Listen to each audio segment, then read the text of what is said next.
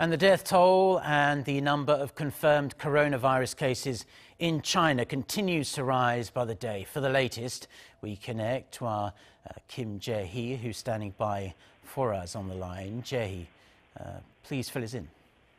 China's National Health Commission said on Friday the number of deaths in China has now reached 213, and around 9,700 cases have been confirmed in the country.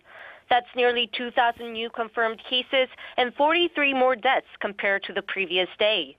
Out of the total deaths, 204 deaths came from the Hubei Province and 159 were from Wuhan.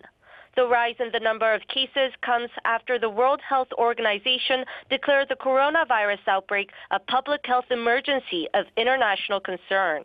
The Director General for the WHO said on Thursday during a news conference in Geneva that the main reason for the declaration is not because of what is happening in China, but because of what is happening in other countries.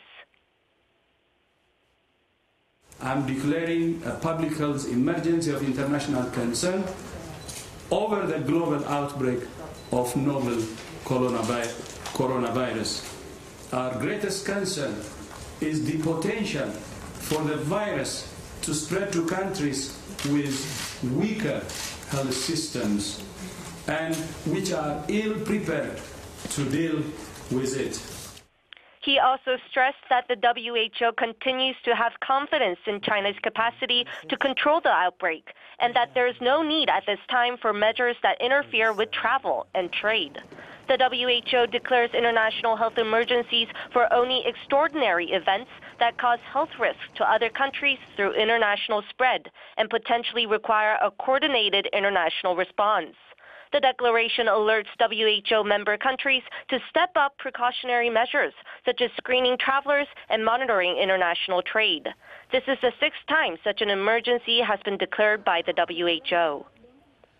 And Jae-hee, more confirmed cases are being reported from people who have never been to Wuhan. Tell us more about the situation in countries other than China. Right. More person-to-person spread is being reported in countries all over the world. The U.S. confirmed on Thursday its first incident of human-to-human transmission. The infected man in his 60s from Chicago is the husband of a woman who had previously traveled to China and was confirmed as having the virus. This brings the total number of infected U.S. patients to 6. France also reported its 6th case on Thursday. France was the first country in Europe to have confirmed a coronavirus case. That is all I have at this hour, but I will be back with more updates in our later newscasts. Back to you, Mark.